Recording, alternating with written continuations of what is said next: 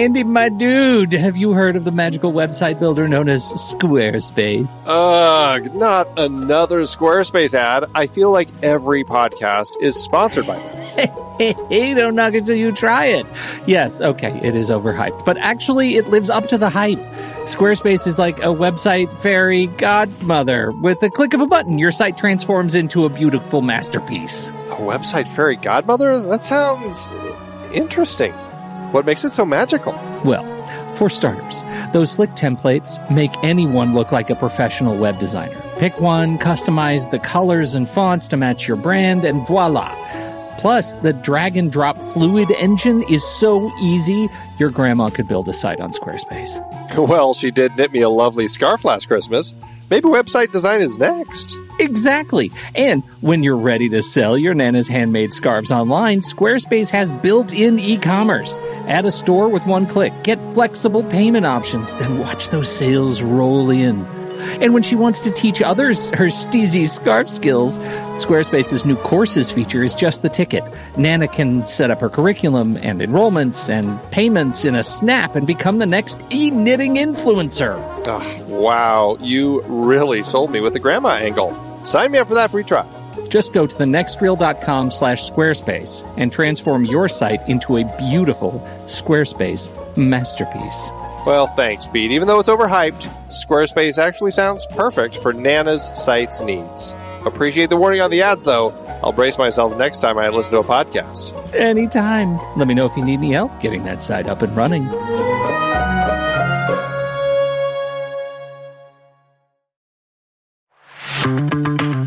It's hard to believe that we've been having in-depth weekly conversations about movies since 2011.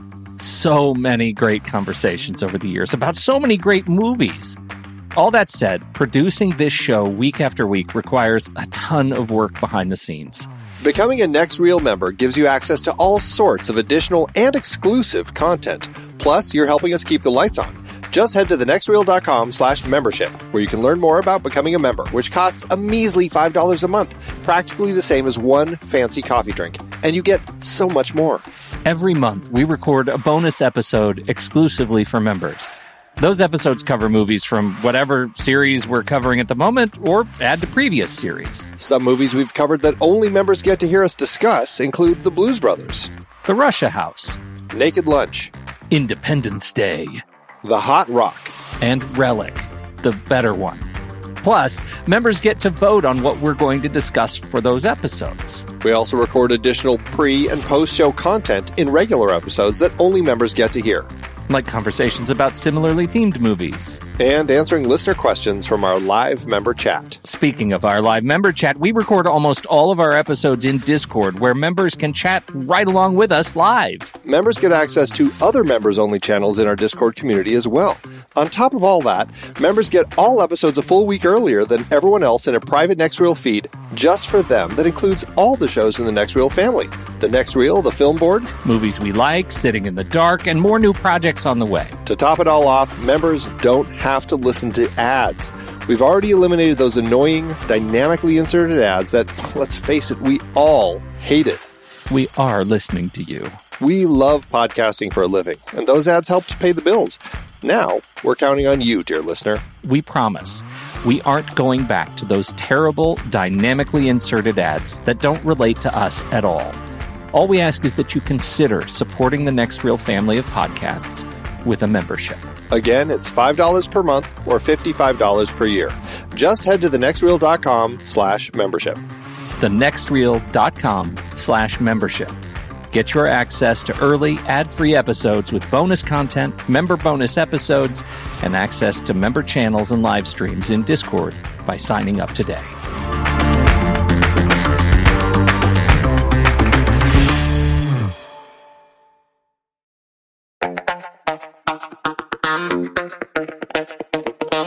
I'm Pete Wright.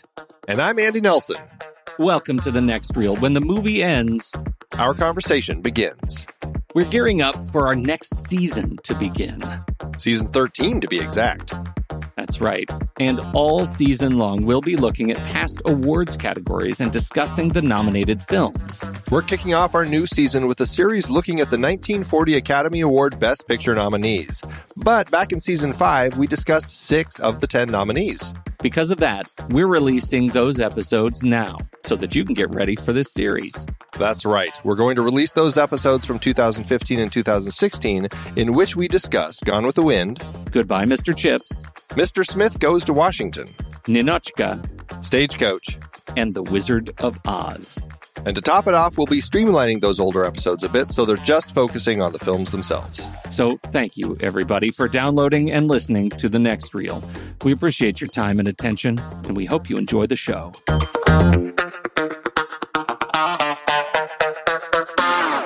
Andy, I could find another wife easy. Yes, but not another horse. In our streamlined world today, adventure takes wing. Planes scuttle across country at a blazing speed. Man has raced around the earth in less than 4 days. Planes roar at 400 miles an hour. Airships, streamlined trains and buses speed thousands to new frontiers. Yet well within the span of our memory, the streamliner of its day, the American Stagecoach, crossed the uncharted rugged West, bringing new people to a new country. What fascinating stories there were in the life of the Stagecoach, and in the lives of its courageous passengers who found romance in danger and understanding in strange companionships. From the adventures of these American frontier characters, John Ford has created a truly great motion picture, Stagecoach, a drama as forceful and as true as The Informer, and as gripping as The Hurricane. Stagecoach, Andrew, 1939, directed by John Ford. Original story written by Edward Haycox, screenplay Dudley Nichols, starring, of course, John Wayne, Claire Trevor, Andy Devine, John Carradine, Thomas Mitchell, Louise Platt, George Bancroft, and Donald Meek. This is the second film of our second half of our 1939 series, the great, and I'm using now great in air quotes, films of 1939. How did this one hit you? I like it. I don't love it. I like it. John Ford, I've mentioned in the last several weeks, he's not a favorite of mine. I enjoy his films well enough, but I think I after watching this again, which I hadn't seen in a long time, I think I find his films interesting to watch, but I don't get really, invested in them. I just kind of feel like I'm watching them from afar, and I enjoy what he's doing with them, but his technique and stuff, I guess I prefer different styles of technique. I know he has a technique here. There are some definite John Ford elements that I really like, the way that he does certain things. But for the most part, I watch it and I go, okay, yeah, I like it well enough. I mean, there's new stuff going on in this story that he's doing that I really respect that, what he's bringing to the table here. But, just stepping back as a film itself, I like it okay. Yeah, I'm kind of with you. Watching this film really, I think, demonstrated for me just how numb my action Western nerves must be, right? I am completely enthusiastically ambivalent to this film on the whole. The performances were fun. I think the casting was terrific. I think, what we now consider stereotypes in Westerns were made more than their potboiler kind of antecedents just across the catalog. I think the stunts were great, really audacious in the third act. I think that it clearly set the stage for a leap in stunt performances, not just in Westerns, but action films as a whole. You hear the stunt community talk about what Canutt did in this film, and it's iconic. And of course, this film made John Wayne a star. But still, we're watching this as part of this so-called great year of cinema history in 1939, and so far there is one film that stands out as truly great in the entire list, and Stagecoach is not it. I think it was a good film. It scored so many individual points across the production and performance, and even the politics. But when taken on the whole, it really doesn't bubble up more than just kind of mildly entertaining. I couldn't really get thrilled. I was never on the edge of my seat. No, I wasn't either. I think, I don't know when the, people started looking at 1939 as such a great year. I'd be curious to know, like, when that moniker started for the year. Like, what was it about that year that people were looking back to, and what specifically was drawing them to it? And I know, is they say it's kind of like the last, the great year of the films from the studios. And so, I guess that's part of it. But even then, like, this wasn't a studio film. This was kind of made outside of the studios. It was, I believe, released through the studios, but I don't think it was made through the studios. I don't know. I'm curious, what people were looking at. And I know Orson Welles, like, he saw this and felt, this was like the perfect film school for him to go make Citizen Kane 2 years later. The way that John Ford staged things, the way that he told the story, the way that he moved from scene to scene. Orson Welles apparently screened this with his cast and crew like 37 or 40 times before they got going making Citizen Kane to really kind of get schooled on the right way to make a movie. So clearly, at that particular point in time, there were elements to this film that really were critical in the development of cinematic storytelling. Okay. That being said, I think today, I just, it doesn't thrill me. It doesn't mean that stuff's not there. It's just, looking back at elements of filmmakers, putting things into films that were new at the time that thrilled me more. Looking at something like The African Queen, I found more thrilling than this one. Yeah, absolutely. Absolutely. And even though, the film I was thinking of is obviously Mr. Smith Goes to Washington, and that's not even supposed to be, thrilling. You know what I mean? Yeah. Like, and it was still edge of your seat dialogue. It was edge of your seat. But it just didn't really hold up. And maybe it's because they were trying to do something that was really audacious. It was not a set piece. It was we're going to shoot on location, and we're going to do so on a location that is so far outside the Hollywood physical plant that we're going to give ourselves some potentially unintended challenges that we're going to have to overcome as a result. And that stands out. I mean, that is an accomplishment of the film, and that may be why I'm feeling a little bit too hard. That's why I say that I think my nerves must be a little bit numbed, because that I think is one of the things that makes it just not hold up. Well, and I think we also have to remember, trying to reset our mindset here. Yeah. At the time, something like Mr. Smith Goes to Washington was in a world of much more, serious, typical types of Hollywood fare. Right. The Western was not. The Western was really kind of, a Tom Mix, or Harry Carey sort of shoot 'em up sort of thing. It was very much a B picture sort of thing. It wasn't a serious thing. This was really kind of the first step out of that more B movie, less serious or less goofy and just kind of action-packed, fun-filled sort of Western. This was doing something a little more serious with a Western. And so I think to that end, this film does have that going for it. Yeah, I agree. And that's why, when we talk about this, how this film made John Wayne a star, John Wayne was stuck in those films for like 10 years. He was the B, C, D, E movie Western guy and much more cartoonish. And this film brought him out and made him a serious Western contender for decades. As a result of John Ford really pushing to lift him out of that level of kind of cartoony obscurity. Yeah, at least at this particular point in time. Right. There had been plenty of films that he'd made beforehand where he told John, nope, you're not ready yet. You're not ready yet. Right. And so he was no, you keep doing the props for me. Because I guess he was helping him with props and stuff, and he wouldn't cast him. What do you think of the Dudley Nichols script? I like the script. I read a little bit of Ernest Haycox's short story. It's interesting. It's kind of a blend of that short story, which has it kind of has the Dallas and Ringo kind of characters in it. It doesn't, but I don't recall her being a prostitute in that version. It sounds like he got the idea for kind of a prostitute character from a different, I think, French story, and there was another story where he kind of got some other ideas.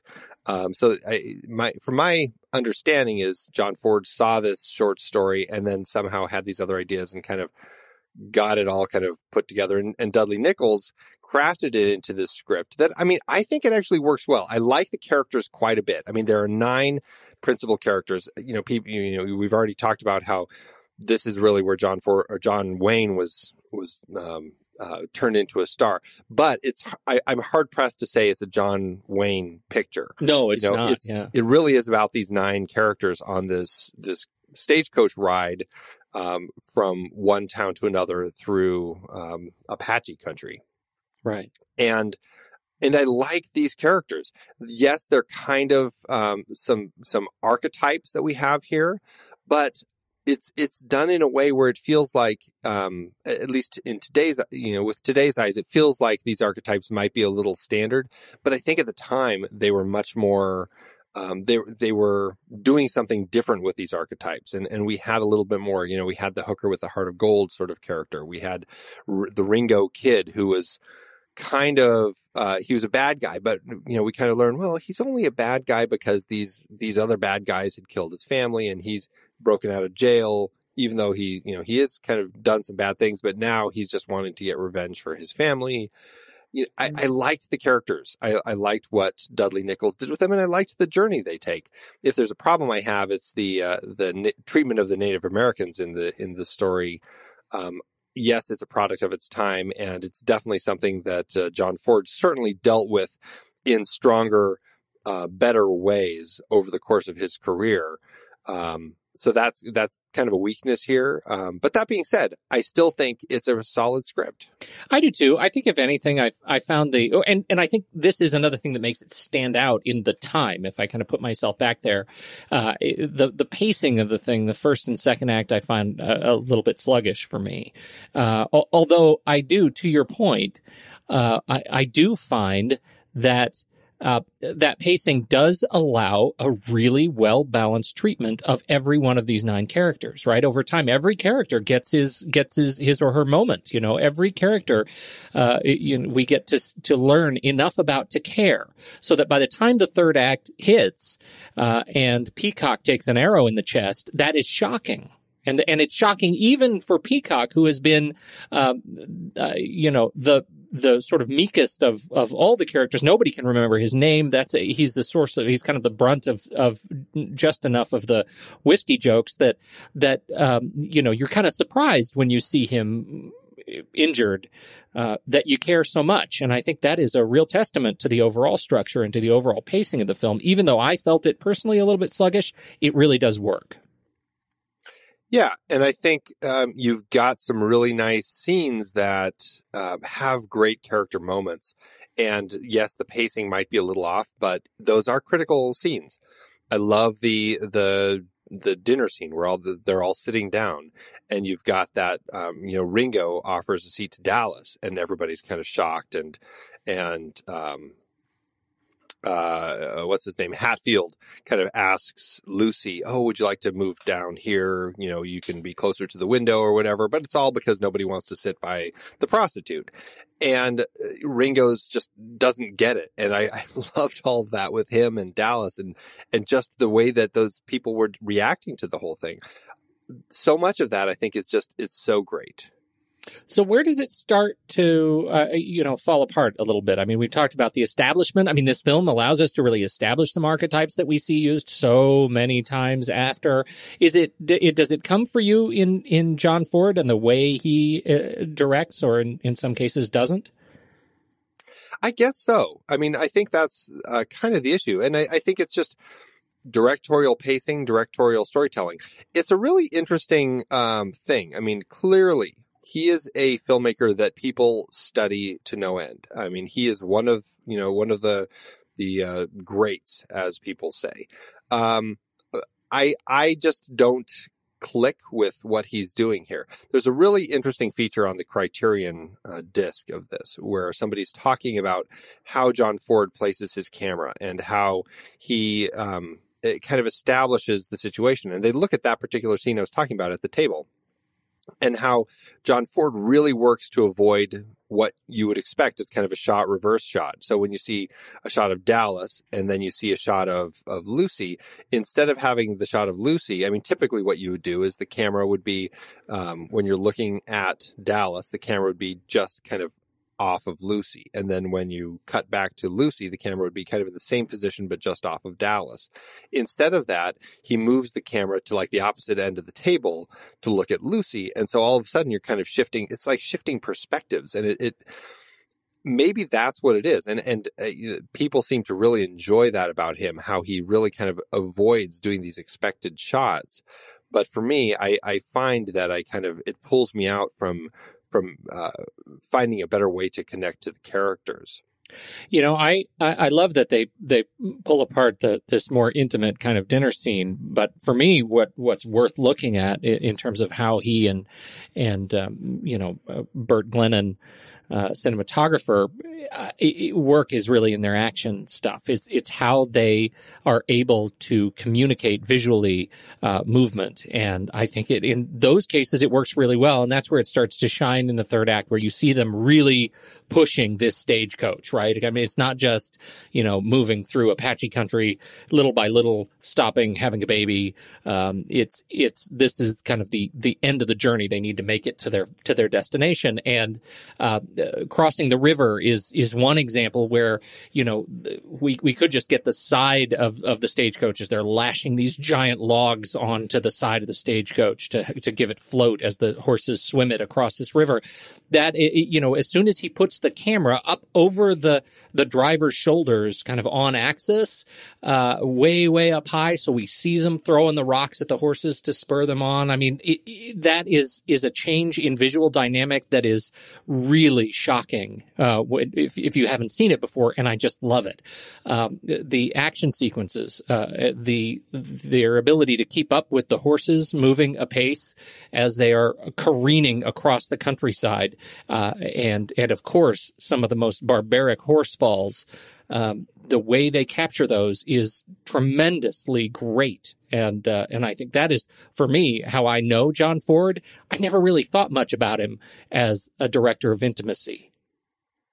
Yeah, I mean, I agree. He does a great job with those sequences, and I really enjoy what he's doing there. And even though he's like all through the film, he's just, it seems like he's not really very good with following the 180-degree rule, where, when you're cutting from one thing to the other, you got to stay on the same side of that 180-degree line. Otherwise, it confuses the audience because your action or your point of reference all of a sudden seems to be switching, and you don't know where things are going. And he does that all through the film, whether it's people looking at each other or the action scene.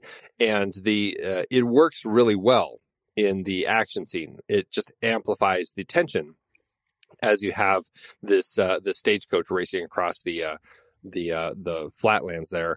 And it helps. Footnote on that, because it fails in one key place. But finish your point. Sure, but it does help kind of create this chaotic feel to that whole sequence.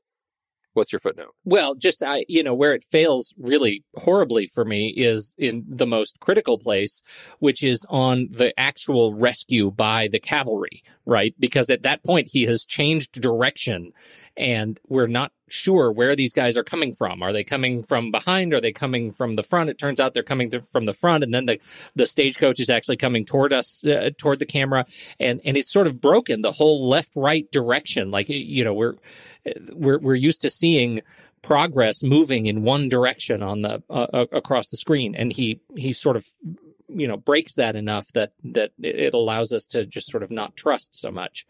And so that was something that didn't work for me. But generally, I think it does work. And where he breaks it most flagrantly, he does it, I think, well enough to actually move across the 180-degree line, across axis with the camera, so we actually can see the transition, but not always. And that's where it's confusing. I also had a problem in that particular scene that you just talked about, where the cavalry arrives, with the way that the music was done, because it just, the cavalry arrives, and we know that because Lucy lifts her head because she hears their bugles. Right. Unfortunately, the music is written in such a way where it just sounds like the bugles are part of the music. And I had no sense that the bugles were anything that was actually in the film. I totally agree. And until she said it, and then I'm like, oh, that was supposed to be them arriving. I had no way of knowing that. Because at that point, she was like catatonic. It could have just as easily been the music in her head. Yeah, it was just not a very well defined moment musically. They should have found a better way to kind of keep that music separated. I would keep the music separated from the bugling so that we could tell better. Yeah. Another moment I had of John Ford that I felt was problematic, at least for me. And I know some people who praise John Ford in the way that he does things really like this. But for me, the final climactic bit of the film, when John Wayne confronts the Plummer brothers and he has the shootout in the streets of Lordsburg, we get the shot of as they're kind of coming up on each other, we get John Wayne dropping to the ground with his gun and shooting. And then we cut away from the action and we cut to Dallas. And I appreciate that we kind of cut to the more emotional side of the story, and we see her reacting to this now that she has finally kind of moved past her crappy life and has moved to a place of finding love, and all of a sudden now she's, having to feel this heartbreak. And I enjoyed that. But at the same time, it's like, this is the big kind of action finale of the film. Why are we cutting away from it here? And I was actually a little disappointed. I didn't feel like that was the strongest way to direct that particular scene. I don't necessarily think that the intention was off, but I do agree that it wasn't quite the best way to shoot it for me. I wanted to see more of that shootout, and I expected a shootout. We got the chase, we got the all of the stereotypes, the horse stereotypes, and we needed a good shootout. And when he hits the ground, it happens across, what do you think, 10 frames? Like, he hits the ground so fast and we are gone. We are out of that sequence. I like the punchline to that sequence. I really like the way the guy walks back, stumbles into the bar and falls on his face. I like that payoff, but my goodness, it felt like the execution of the gunfight was so fast. You just couldn't keep up with it. No. Yeah. All right. It was not my favorite. And, I guess this is just John Ford. He's a hard person for me to connect with. I watched an interview with him. He's just like this old grump, and he's just so dismissive of things. It's such a strange personality. And I have a hard time understanding from him if he really has some strong artistic talent that just is natural, and it's almost like he dismisses it because it's just there and he doesn't have to think about it, or if he's just kind of lucking his way through his career doing all this stuff. I would assume the former, since so many people constantly praise his work. But, man, I mean, he just is so dismissive, and you hear actors talk about him, and it seems like he's this bully who would bully his actors into getting performances out of them and stuff. I'm just like, gosh, I just don't know if I like this guy that much. But. Yeah. It's hard to be a fan when that's their sort of cultural memory. Right. It's really hard to be a fan. It reminds me to be nicer to people. Right. You never know. And it's, 80 years. He did say, there's an interview with Louise Platt, who played Lucy, an interview with her actually not too long ago, just before she passed away, I think. She was talking about it because I think this was one of her first films. I think she had come from the stage, and was the youngest actor on the set at the time. And so she was really nervous about this. And so she acted her first shot at the dining table. It was what they first filmed. She did her lines. John Ford came over to her, and he leaned toward her and said, "I don't want a Virginia accent. I don't want any charm. This gal is cold as a rock." And she said, "Look, it says it in the script. She's a Virginian with a musical accent, charming and polite." And his reply was, "That's Dudley's direction, the screenwriter, not mine. I think a movie's for the eye. Dudley thinks it's for the ear. His next film will no doubt be 3 hours long. I like a minimum of dialogue. Dudley loves verbiage." And so she went back and played it cold, and that worked. That was what he was looking for. So the one thing that I really love about John Ford is he has some shots that seem to be pretty consistent with the way that he likes to tell his stories. He loves getting these shots of, like, you get a dark interior looking through a door, and you got like just this, there's a couple great shots here. The one that stands out for me is when I think Dallas walks down the hallway and out the door at the end, and then Ringo goes after her, but it's just this dark hallway with this glowing white door at the end, and he kind of goes through, and he does that a couple times, and it's just such a great thing. He does that great in The Searchers a few times. I mean, it's a nice way to kind of separate the interior life from the exterior, and I like what he's doing there. And he also does that through windows, where you've got like that great shot toward the beginning when Lucy is talking with her friends inside the hotel, and they're talking about Hatfield, and he's this gambler, and she turns and looks, and he's standing outside. We see him standing outside watching her, and she turns and looks at him, and he kind of turns and walks away. And it's just like there's great separation, and I love that he does that. So that's definitely a John Ford thing. That definitely a trope that he puts in here, and does a good job here with Bert. I think his introductions too, his visual introductions, particularly John Wayne. I mean, when he does that sort of dolly slam in to introduce us to John Wayne on his right on his face while he's holding the saddle in the middle of the desert, I thought that was just that was terrific and dramatic and just really lovely. And again, back to his action stuff. Some of the places he put that camera in and around the stagecoach they just blew me away. Under the stagecoach just blew me away. I thought at the time in particular, I mean, these aren't GoPros. Getting these shots, I couldn't figure out how he was able to do it. No, I agree. There's a lot of great stuff that they were doing here to really try to put things in different places. I mean, thinking back to when we're talking about High Noon, which it wasn't all on a stagecoach or a wagon, but There was a little bit. A little bit. And there was one shot that really stood out to us. It was the across the wheel shot. Yeah, it was kind of that, funky position on the side of the wagon. It was great. And you look at something like this, which happened before that. It's like, wow, there's so many more options to choose from. Yeah, that's a great point. Yeah. Production design. What'd you think of the Old West? And I think this is particularly interesting in the context of the discussion around location in Monument Valley. Yes and no. I mean, I did want to say, as far as production design goes, that, this was like John Ford and his production designer, they put ceilings in here, and it's definitely a key point.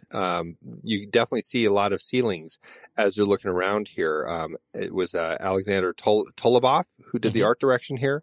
And it's kind of a precursor to Citizen Kane, and everybody talked about Orson Welles and the ceilings, the fact that you see ceilings in the sets.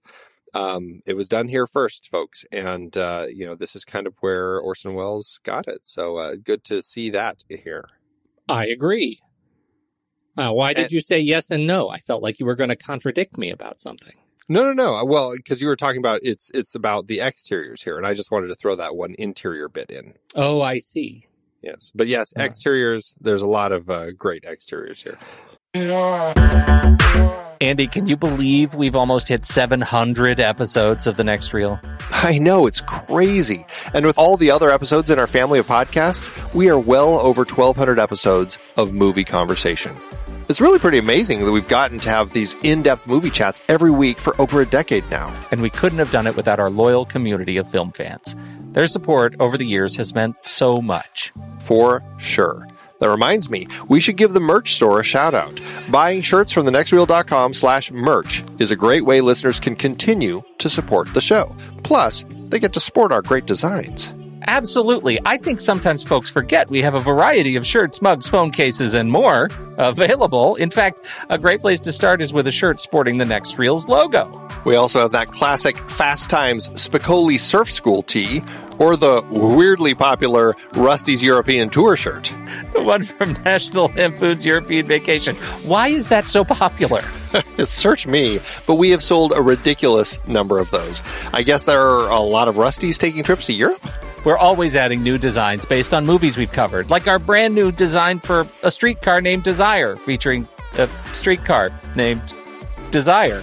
So if you want to rep your love of TNR and films, head to thenextreel.com/merch. Every purchase helps us continue to have these weekly in-depth conversations. So visit thenextreel.com/merch today. And as always, thanks for listening and being a part of the Next Reel community.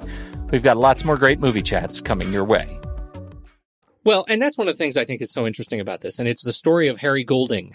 Did you read about Harry Goulding? Oh, yes. Harry Goulding is a kind of a popular dude in the 30s. Pretty interesting story, yeah. Very interesting story. So, we already mentioned this was a location Western. It really was the first great kind of location Western. And I found it really interesting that much of the, I think, of the intention of moving it to the West, I think discovering this beautiful location of Monument Valley is, that had been unsullied, unspoiled, undiscovered, was great for the film, clearly. But the fact that Ford hated producers so much and executives, studio executives so much, that he wanted to shoot on location that was really hard to get to, that was dirty, that was hot and rugged, so that producers wouldn't want to go there. I found that really delightful. And again, going back to the grumpy John Yeah, Ford. he's just a grumpy John Ford. So as much as I think the intention of shooting in the West was good for the film, I think it was also really for Ford to do this. In any case, this Harry Goulding fellow, he and his wife, Mike, had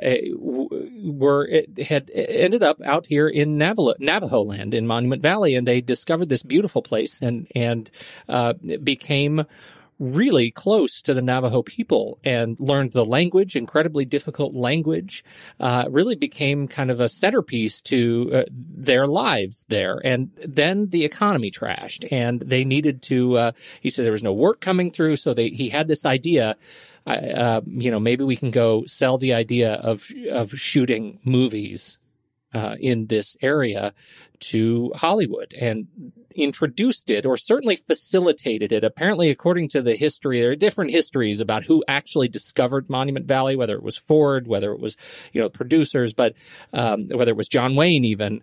But it is undisputed that it was Harry Goulding and his relationship with the Navajo that he was able to facilitate a relationship that allowed this movie to be made there. Not only to be made there, but for the Navajo people to participate in the film, to ride the horses, to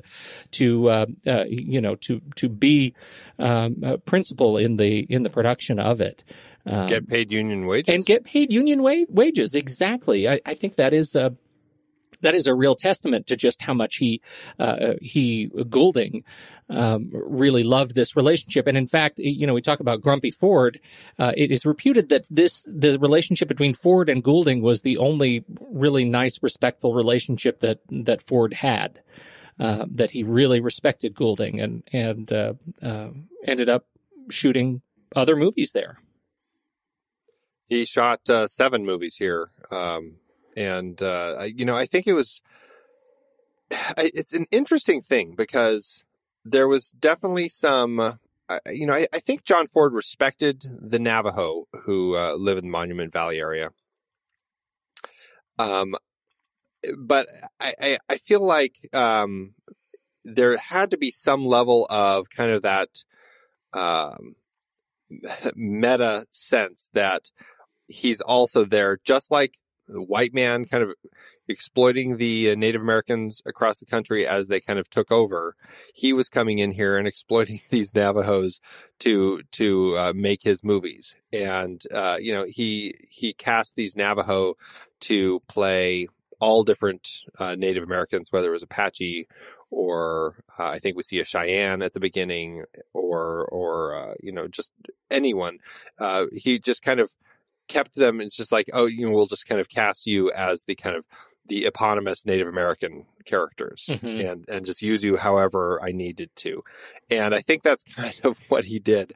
And I think that they, there was a lot of money coming in. And so, it's one of those things where there's a kind of a yin and yang to it, I definitely think. But all of that being said, I think that Goulding and the deals that he made with the Navajo to film in Monument Valley up on the Arizona-Utah border did end up kind of creating this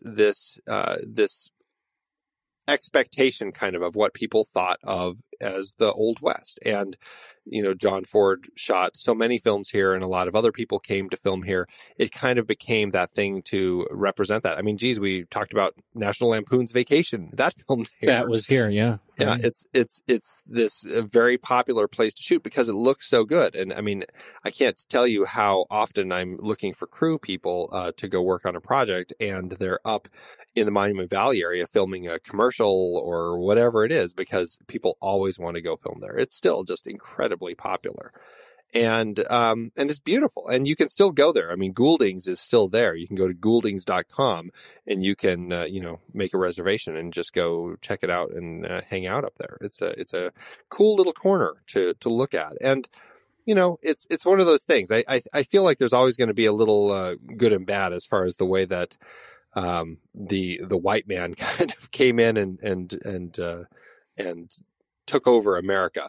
That being said, it is a truly beautiful area. Well, it's a truly beautiful area, and I think what's really cool about the story is it's all in the heart of this guy, Harry Goulding, and his relationship with the Navajo. That is what's worth celebrating, and the problem happened, as usual, when, the rest of commerce kind of and sort of capital production came into the picture. But I think it's just worth noting that it all started with sort of the right intention, with a guy who as far as I gathered, had a real sort of positive and healthy relationship and one of mutual respect at the time, which was hard to come by. Yeah, absolutely. So, can we talk about Yakima Canutt? We should. Man, this guy knew how to throw himself around, and he's like the villain in the animal rights story. If there was a musical about animal rights violations, it would be the story of Yakima Canutt. Yeah, boy, dark. The good stuff. Yakima Canutt was a former silent film actor who apparently had kind of a funky voice and didn't make the transition to talkies. So he became a champion rodeo star and eventually back into acting as a stunt person.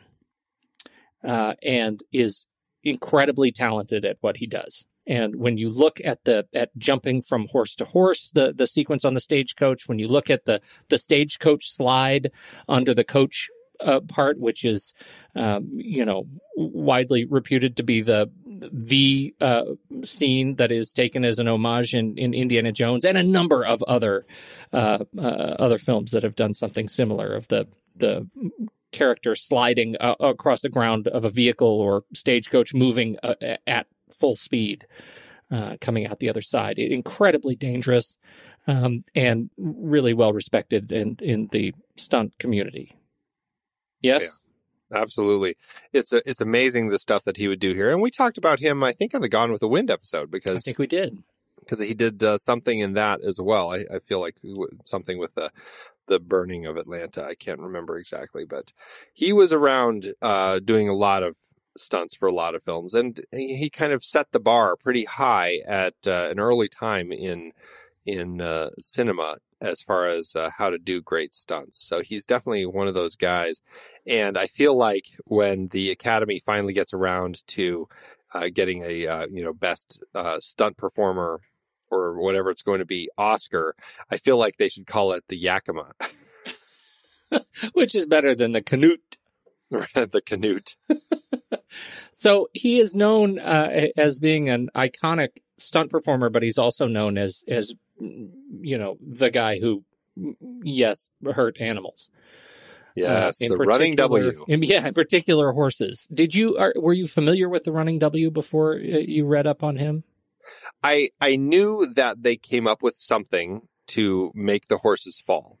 That's something that we talked about back when I watched this in film, intro to film in my first year of college.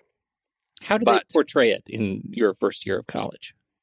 They didn't. They just said, they came up with something to trip the horses is basically, I think, kind of the extent of it. I don't think we had as much detail then as we do now.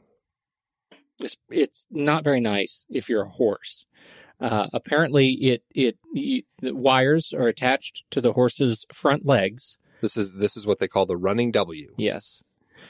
And they're threaded through a ring on a cinch and secured to buried dead weights, such that when the horse runs at full speed to the end of those wires, the front legs are yanked out from under him. And so what we see in Stagecoach are these incredibly dramatic falls as these, and they're sort of ridiculous falls, right? They don't kind of fit physics, because what we see is people on the Stagecoach shooting at these Native Americans that are riding on horses. And when they shoot them on the horses, you would expect them to fall off like backwards or sideways, right? But instead, the horse falls down on its neck really, really hard.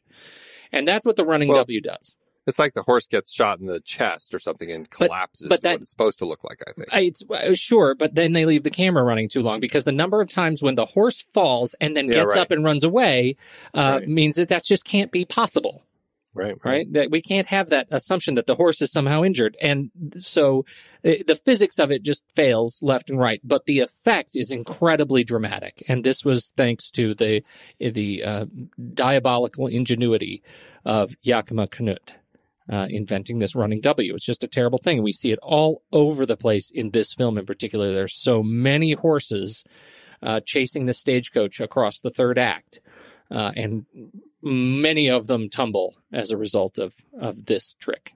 Yeah, it's pretty gruesome to watch. I mean, it shocked me every time I'd see the horse get up. I'm like, how is the horse getting up after that? I mean, geez. I mean, they really take a beating. It just looks like they just... Yeah, I don't even know. It just looks horrible. Yeah. So was it Yakima who was also responsible for getting the Stagecoach across the river? Was that his idea? That was his idea. Yeah, he had it on a cable and just kind of pulled it along the cable as it went across. So it didn't float down the river at all. The horses could just kind of pull it straight across. And so I mean, he was a clever fella. Clever fella. His expertise really in rigging makes him just sort of a legendary character in the stunt community. What about let's start running through these the 9 principal characters. Yes, definitely. John Wayne as Ringo the Kid. Again, we already said this isn't really a John Wayne film, but he's definitely in it. He's definitely in it, and I mean, in the end, I feel like the way that all the other characters disperse and it leaves the focus to be on him and Dallas's relationship, it does end up, even though you're really focused on the 9, it does end up feeling like it's kind of their story. Yeah. I mean, he comes in the last. He's the last character that we meet on this trip. So we don't get him for the whole first act, really. Yeah. In terms of screen time, this is much more of a Claire Trevor film. Right. He is. Did you see the one of the Criterion pieces was ironically Peter Bogdanovich talking about John Wayne. He said, John Wayne had called himself. They say he's an action star. He says, I'm not an action star. I'm a reaction star, and that this was the film that really got him that gave him that name or that nickname, because of the number of sequences in which we don't see that the only reason John Wayne is still in the sequence is because he's reacting to it, where he doesn't have anything really to say at all. He just we get to watch him watch him respond to the rest of the sequence. Do you agree?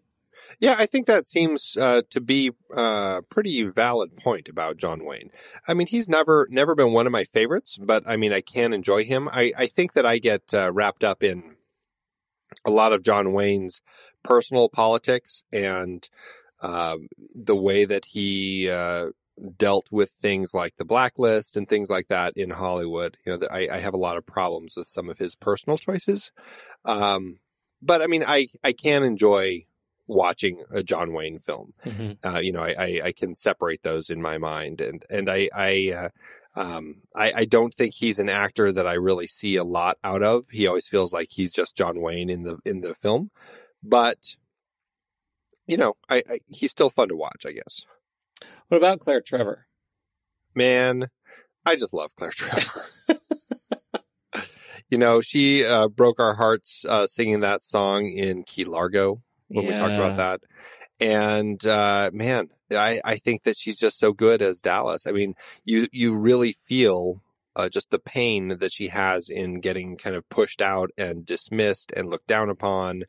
And you never see her, you know, she's kind of that hooker with a heart of gold sort of character. You never see her, you know, obviously you're not going to see her kind of doing her craft back in the film in the 30s, but you don't get a sense of her outside of just being kind of a good person, just stuck in a really bad situation. And I really like that character. And I think that she portrays that pain really well. Well, you can kind of see that with every character in here. That's one of the things that's so nice about the way they use these archetypes is they are all fundamentally misunderstood by the system. And she's the first one we get to see that, where, you know, she is kicked out by the ladies of the community who, you know, the ladies of integrity, who kick her out. But, you know, her, as she says, I just want to live. Is there anything wrong with me just living? Right. And it's just so sad to kind of watch her have to live in that kind of ideologue. So I thought she was great. Yeah, she's really fantastic. I mean, to me, she really is kind of the reason that I would want to return to this, because I really enjoyed watching her character through the course of it. I agree. What about Andy Devine? He is that guy who just has a voice. He kind of has that voice that's perpetually cracking, that just, it's, you know, there's the character in I have to look now, in Who Framed Roger Rabbit, that it's the little cartoon bullet character. Oh yeah. Yeah. When he finally pulls it out, right at the end there. Nope. Yeah. Andy Devine had died long before then. But he was Friar Tuck in Robin Hood. In Robin Hood. Robin Hood. That's what I was thinking. That's where I thought you were going with that he was, that was, because that's how I remember him. Right. Is much later than in his career, certainly in my life. But the bullet character definitely seems like it's meant to be kind of an Andy Devine. Yeah, it was an homage. Yeah, right, exactly, with that kind of cracked voice. And gosh, he's just great to listen to him talk. And he's just, I almost found like him to be kind of the one who was always kind of surprising me, you know, talking about his Mexican wife and just his life and back in Lordsburg and everything. I just really enjoyed his character quite a bit. He's in what I remember as a really, the only film that I remember that is classified as madcap and also really boring. It's a mad world. Did you ever see that? Yeah. I mean, I remember enjoying it. I don't remember loving it, but 3.5 hours that movie was. I know. It was a long one. Anyway, he was in that. And he'd been in a number of other John Ford films, like Shot Liberty Valance and stuff like that. So, who else is on our list? John Carradine, Hatfield. He looks like a walking skeleton here. Yeah. It's a really interesting character because he's the gambler we get right away, but then he shows himself to be, you know, a real gentleman. I mean, a real gentleman in the refined sort of way where he does everything he can to kind of help Lucy while still looking down upon Dallas. But I enjoyed that, you know, get a sense that, oh, this is this bad guy. But then we find out, he had served in Lucy's father's army, and there's a lot more to him. He was a very mysterious character, but I thought that Carradine did nice with him. He's got 350 credits on his IMDb page. Busy man. It's not so bad as the guy we talked about last week. What was his name with over 1,000 credits? 1,500 credits. Right. Yeah. But he was in a lot of stuff. He died in 1988 and still ended up in movies through 1995 that I guess he had already shot. But he's one of those that I think I remember much more later. Seeing him in some of the more sort of pulpy things that he ended up doing, but he was in The Grapes of Wrath and also in the Shot Liberty Valance. So another guy who had worked a number of times with John Ford. Yeah. Let's see. How about Thomas Mitchell, Doc? Yeah, this was his busy year. Yeah, we have talked about him a bunch in 1939. I know. I think this may be the last time, unfortunately. It makes me sad. But, I mean, he was in Gone with the Wind. He was in Only Angels Have Wings. Mr. Smith Goes to Washington. He was also in The Hunchback of Notre Dame. We're not talking about that one. But, yeah, he's just a busy man. He won Best Supporting Actor for this performance here, beating out Harry Carey and Claude Rains, both in Mr. Smith Goes to Washington, and then also Brian Aherne in Juarez and Brian Donlevy in Beau Geste. I haven't seen those last two, but I don't know. I don't know if they gave it to him because he just appeared in so much stuff and they're like, oh, well, we really enjoyed him and we should give him an award or what. But I mean, personally, I probably would have gone with Claude Rains. Absolutely. Either that, or I would have said, Thomas Mitchell is great, but I mean, personally, I kind of preferred him in Mr. Smith. Yeah. Right. Yeah, that was what I was that was my perspective too, that this was, I don't know, it sort of feels like even then the Academy was still all up for clean and sober stories.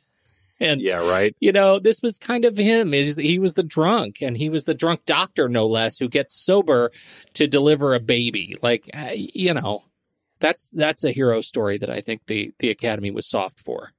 Well, for me, it was the moment toward the end when he stands up to Luke to warn him from taking the shotgun out into the streets. Because, having a gunfight out in the streets was okay, but not if you bring a shotgun. And then it's murder. It's murder. I was like, this is Western rules I don't quite get, but okay. But I love it even more that at the end of that standoff, he gets the guy to put down the shotgun and then literally wipes his brow. Like, wow, that was stressful. Woo. Yeah. Well, and I love it. He looks at the bartenders just like, don't ever let me do that again. Yeah.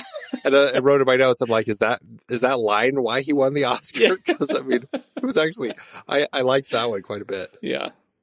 So, who knows? But he's great. I just love seeing Thomas Mitchell. Louise Platt.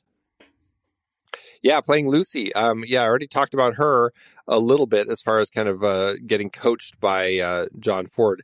The only other thing I wanted to say about her is, man, is she quiet when she's pushing a baby out.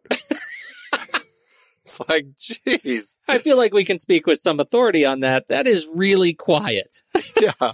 Like they go into the back room. That's all. You don't hear a thing. Yep. Not a peep. But she was mostly catatonic throughout the film. Like, she was not in a good space.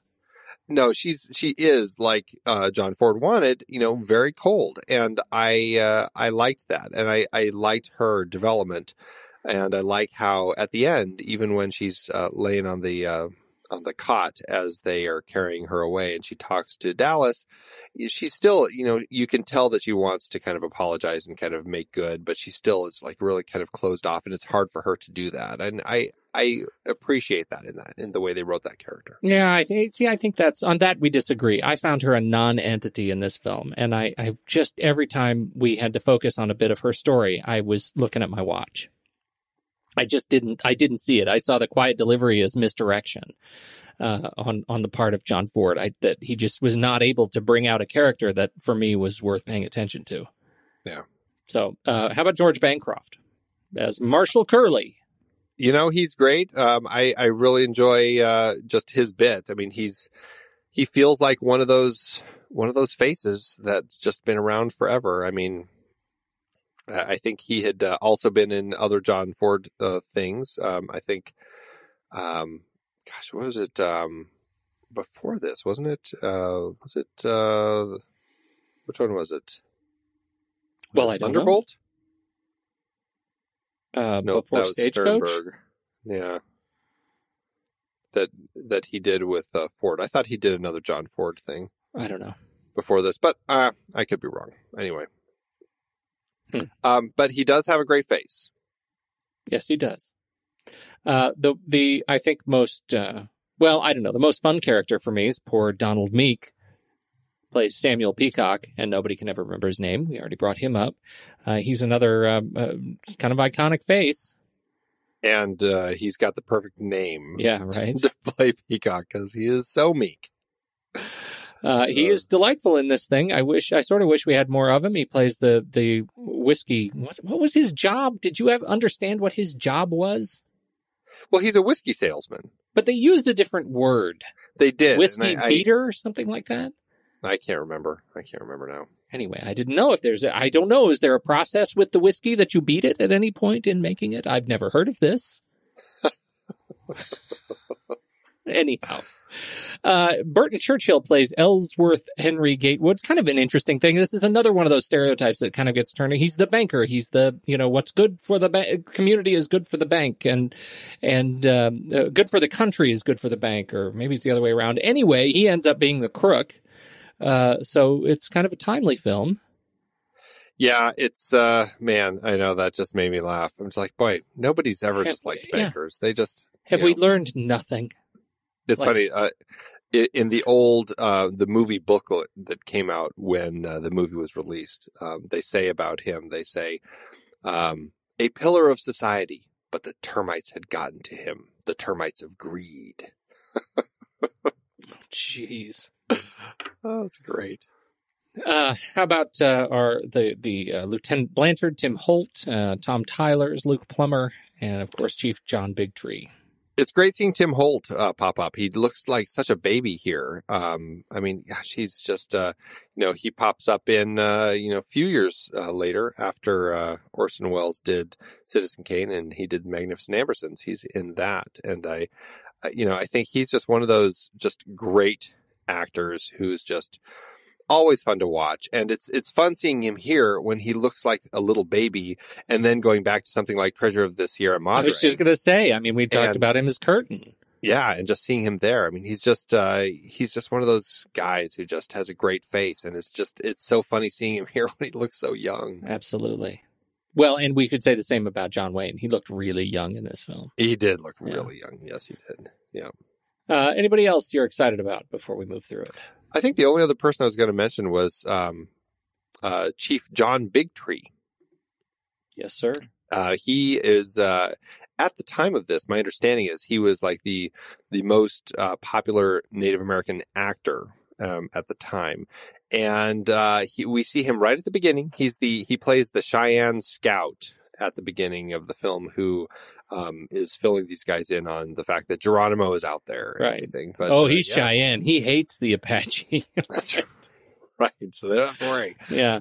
But, it's just, it was, I don't really have much to say about him other than, he was kind of a big Native American actor at the time. And, I don't see that many credits, for him, but even 1939, 1, 2, 3, 4, 5 films. Destiny Rides Again, Drums Along the Mohawk, The Oregon Trail, Susanna of the Mounties, and this. So, well, and look at his list of credits, though, and look at how many of them are uncredited Indian. Yeah, right. Right. Talk about a sad sign of the times right there. Yep, definitely.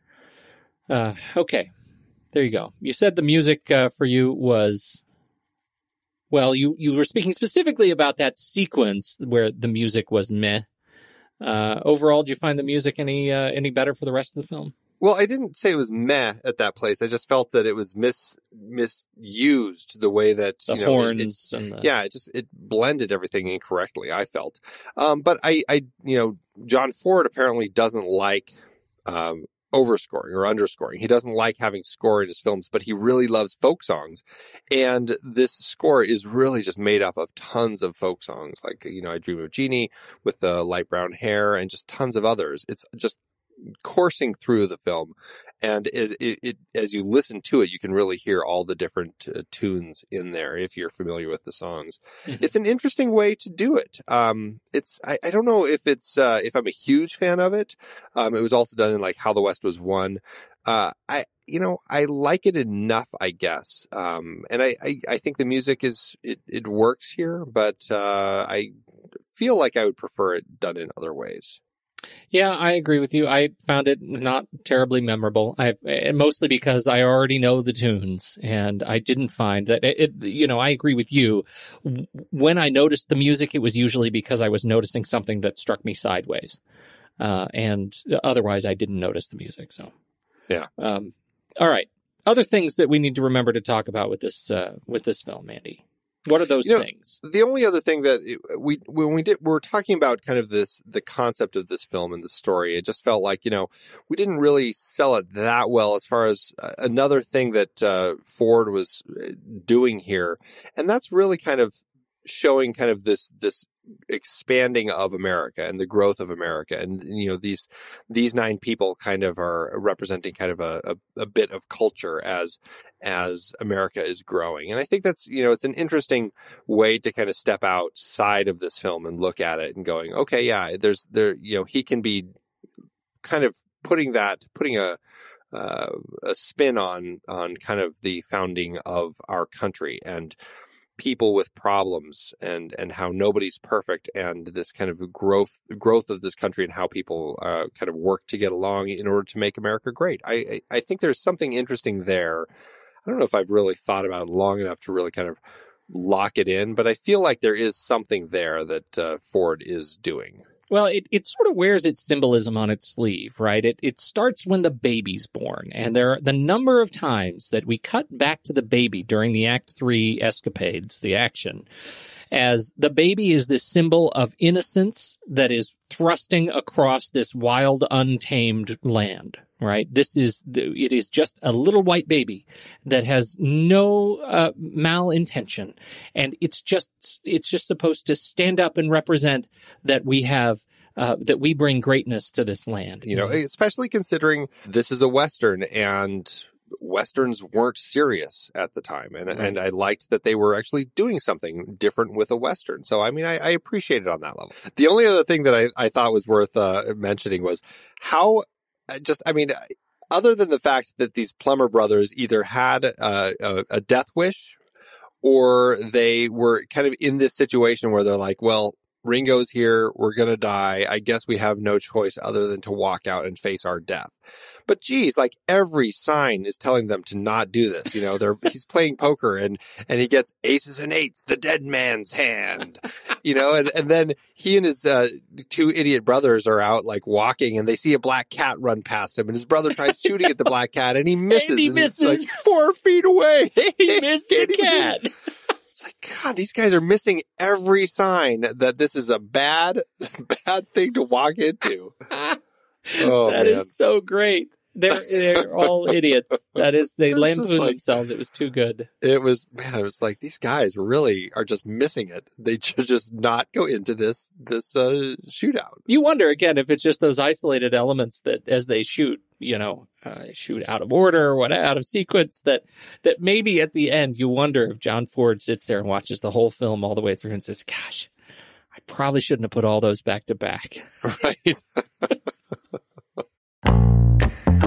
It is hard to believe we've been having in-depth weekly conversations about movies since 2011. You're telling me producing this show week after week is so much fun, but it does require a lot of work behind the scenes.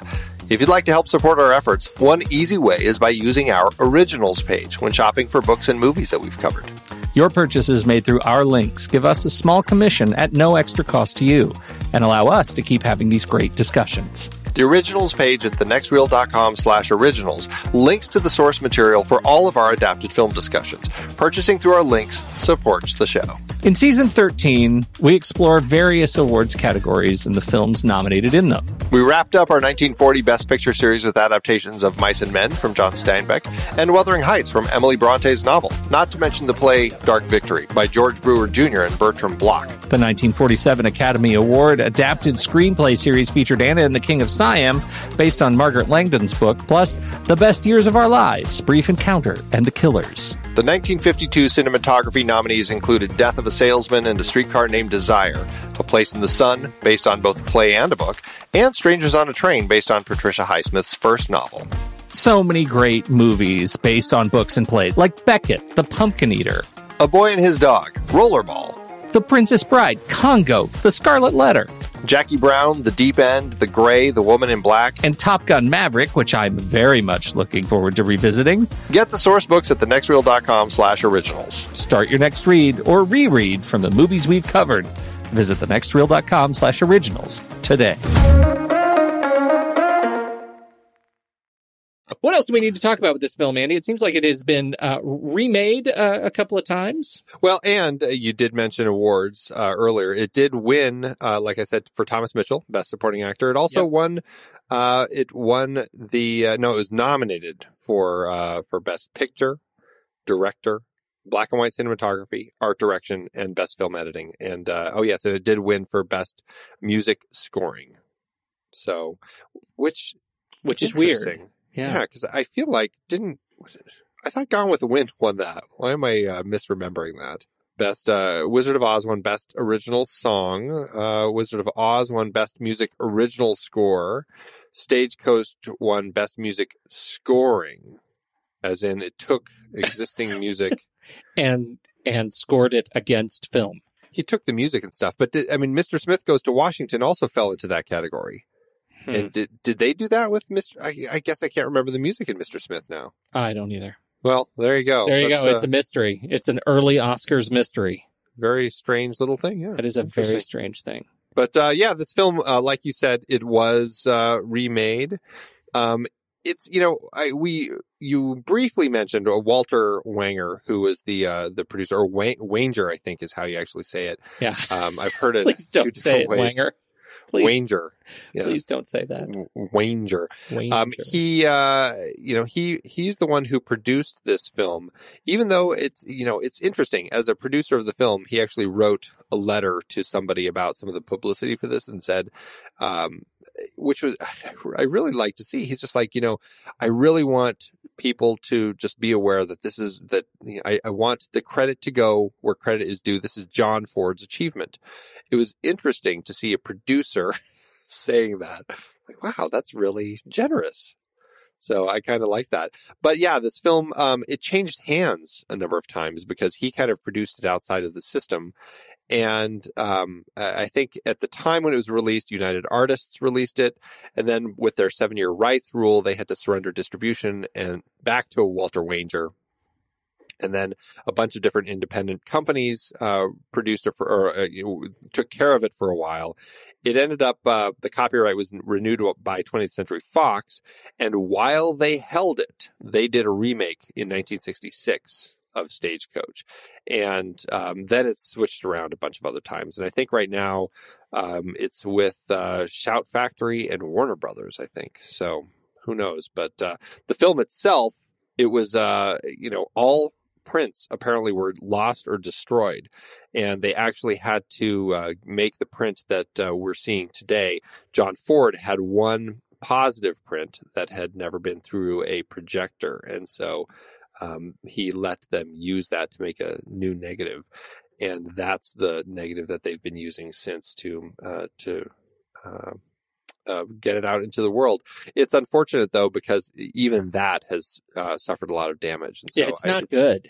No, it's hard to find there's not that pristine print sitting out there. And so it's unfortunate. It's interesting that this is, despite any issues that people may have with some of these studios, there are benefits like maintaining of some of these classic films, the actual stock of films that they use to print them.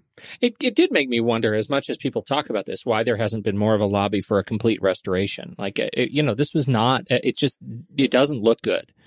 And I think so much of the texture of, Monument Valley is missing in just these, just a terrible transfer in some sequences. And so I was moved nearly, Andy, to write a strongly worded Amazon review Well, it is funny though. I mean, because this, this actually is the restored version. I mean, I don't know where you ended up watching it, but, I mean, the version I watched was the Blu-ray that Criterion has out there. Mine was the Criterion Hulu. Yeah, so it's probably the same thing. Yeah. But, they found a 1942 nitrate duplicate negative that showed exceptional detail, grayscale, and clarity. That was the primary source for the new HD digital transfer, because they believe it's the best surviving film material of Stagecoach. And so, but even then, it still suffers a lot of scratches and debris, and they did hundreds of hours of restoration to actually remove lots of damage already. So imagine what it looked like before. Yeah, right. This film, it was successful. It cost $531,374 to make at the time. All right. Very specific budgeting numbers provided by Walter Wanger. That's pretty good. That's about $8.9 million in adjusted today's dollars. All told, it ended up making about $1.1 million. Adjusted about $18.5 million. So it ended up grossing in adjusted profit per finished minute of about 99,000 per finished minute. So, little Stagecoach did pretty well for itself. All right, Andy, we should probably rank it. Let's do it. All right. Head over to flickchart.com/thenextreel and sign into your account there, because by now I'm sure you have one. And you just do a little search. Do a little search for Stagecoach 1939. It'll pop right up, and you get ready for the Filmo matchup of the century right here. Stagecoach versus... First up, Stagecoach versus The Bad Seed. Stagecoach. Yeah, totally Stagecoach.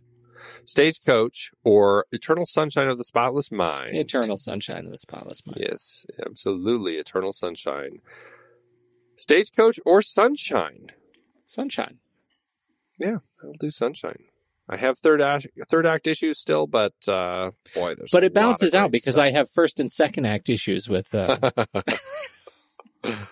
That's funny. Stagecoach or The Bourne Identity. Bourne Identity. Bourne Identity.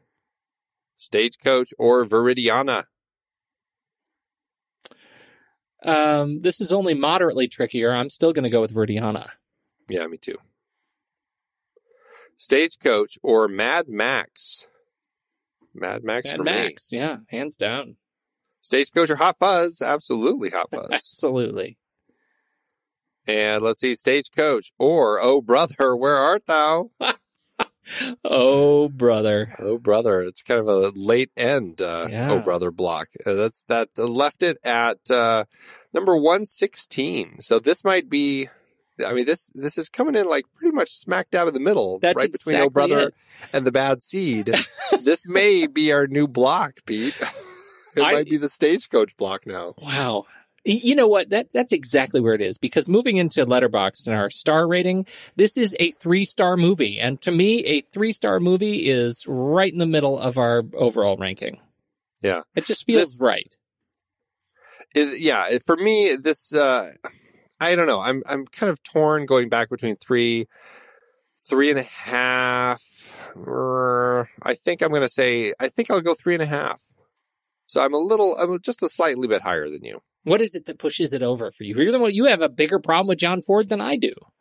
I do, but at the same time, that Claire Trevor. There's a lot of good stuff with Claire Trevor in here, and I really do.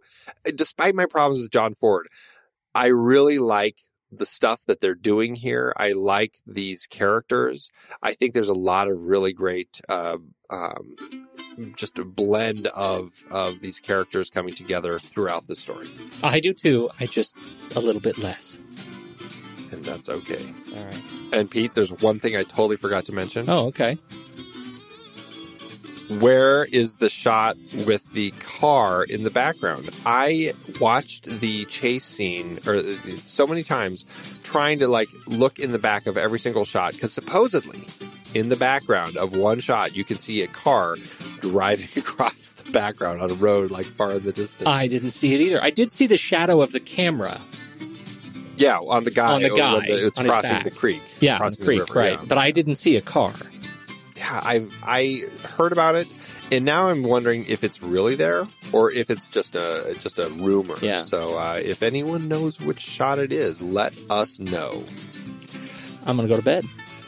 All right. I'm going to go get a job as a stagecoach driver. So one day I can make enough money to marry my Mexican girl, Juliana.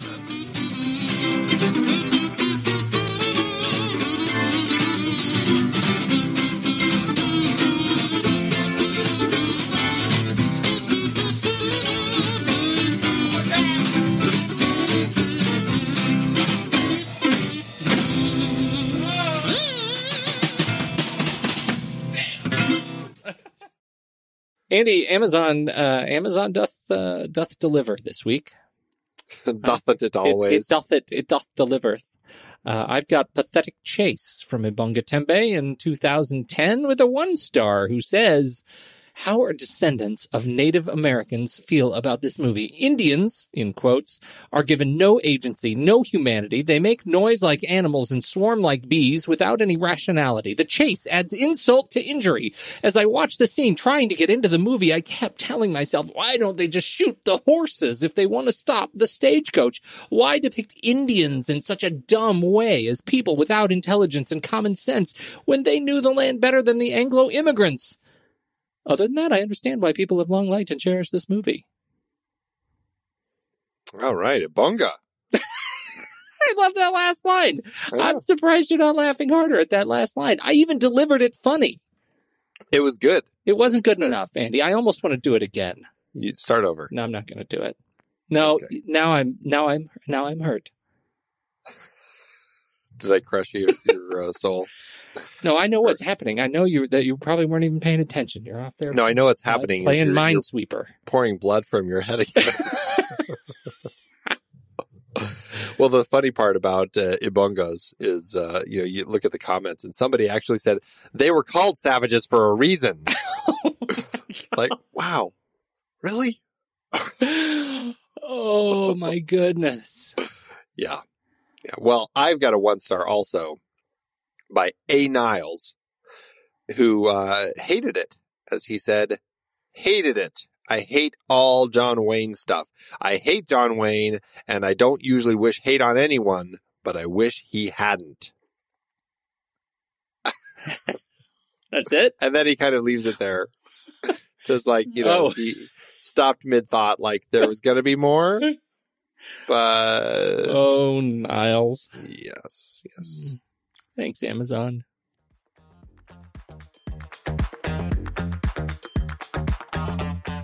Thanks again for tuning in. We hope you enjoyed the episode. If you'd like to learn more about membership, head on over to thenextreel.com/membership where you can see how you can support the show. Thanks, everybody.